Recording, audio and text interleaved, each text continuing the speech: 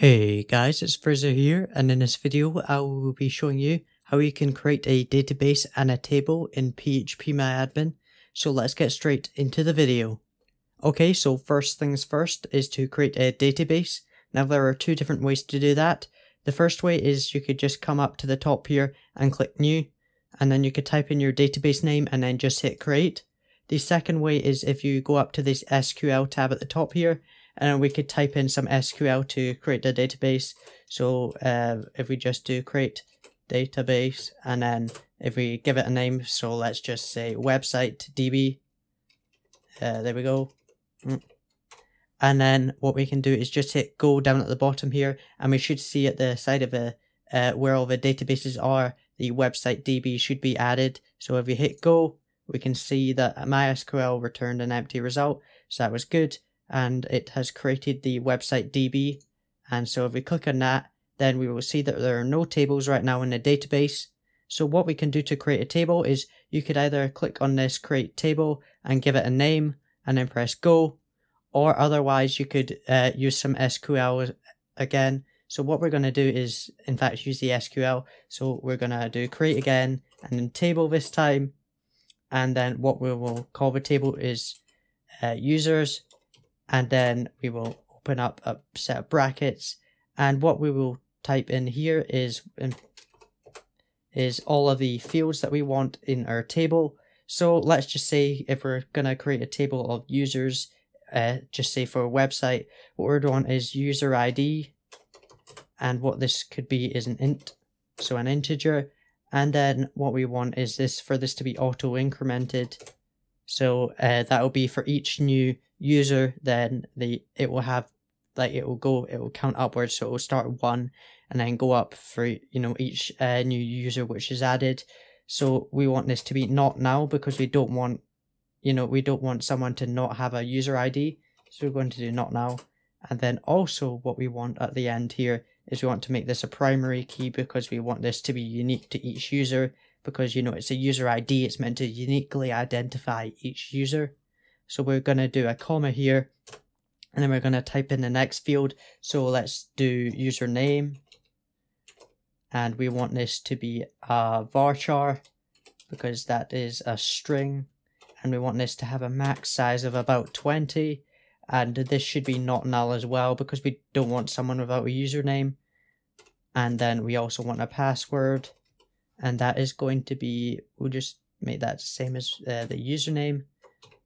So that can be a varchar as well, and not now. And then what else do we want?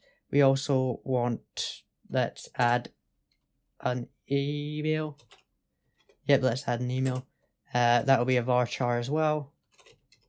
And we'll set that to size 50 because some people have long emails.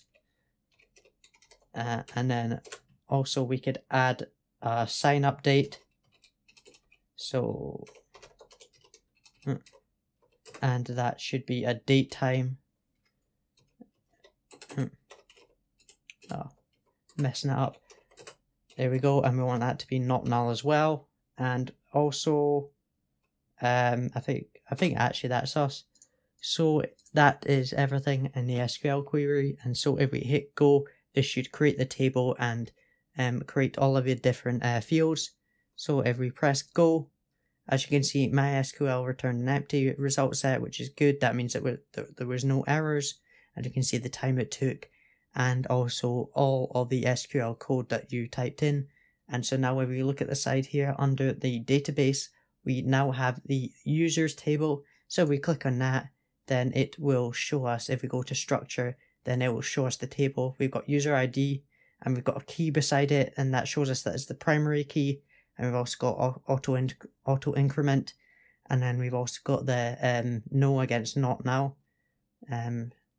Okay, and so that is good. Now there's also different options. You can come up and you could search your database if you had different if you had fields in it. Right now we don't have any values in it, so if you search, nothing would come up. Because if you go into structure, then you can see that we actually have no data in the table right now. Okay, so now to insert data into our users table. Now you could click at the top on this insert tab here, and type in the values that you want here, or you could use SQL, which I will use again.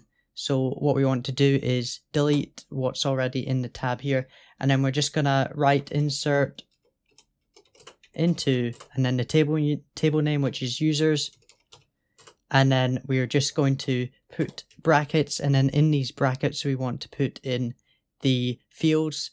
And remember that user ID is auto increment, so that will be incremented for us, so we do not need to supply a value for that. So what we want to do is type in the other fields, so username, password, email, and then the sign up date. And then we want to do values, because these are the values we're going to insert. And what we want to do is for the username, let's type in someone's name, so I don't know, Jake Smith. And then what we want to do is then type in the passwords. So I'm just going to be at password 123. And then the email, let's do that, Jake Smith at gmail.com. And then for the sign up date, this is a date time variable. So the way that is laid out is you do the year first, then you do a dash, then you do the month, and then you do the day, and then you do a space, and then after that you do the hour. So we'll do 16:39 for the minutes, and then the seconds. So we'll just do like 02 or 04. And then that should be us. So if we then put the semicolon after that, and then we'll also add, we'll just copy this, and then right below that we'll do another insert statement, and we will add another, we'll add someone else in here. So let's just say Mike White. And then he will have a different password, so I don't know, I'll just do a bunch of random letters. And then also he will have a different email. We'll do an Outlook for him. And then a different sign up date, so let's just say, this doesn't really matter, but I'll just change the values just to show you that how we have two different people here. So this will insert two users into our database with these values here, and then one of them should have a user ID. In fact, the Jake Smith, he should have the user ID 1, and then Mike White should have a user ID 2. So I'm just going to click go, and this will run the SQL. So if I hit go, then they both were inserted into the table. So now if we go back into structure, and then we go and select all of the different fields here, and then select browse, then you can see in our table that we got the user ID 5 of Jake Smith, and then it's everything that we entered, and then it incremented to 6, and then put in Mike White's. So yeah, that is how you insert into a table. Okay, so finally, if you want to delete the table and the database, if you just go to the SQL tab up here, and then you can do drop, and then table, and then the table name. So the table name is users, and then we're going to do a semicolon, and then if you just press go down here again, then that will run the SQL.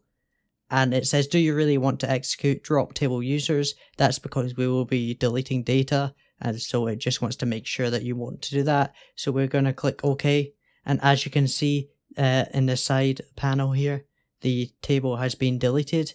So now if we want to delete the whole database, we will just go to the database and then select the SQL tab, and then what we can do is drop again, and then instead of doing table this time, we will type in database, and then type in the database name, which is website DB, and then semicolon, and then if we press go again, then it runs the SQL, and as you can see in the side tab, the website DB has been removed. So thanks for watching this video, and I hope you learned something about how to use phpMyAdmin. If you could leave a like on the video, that would help a lot, and don't forget to subscribe. So bye bye.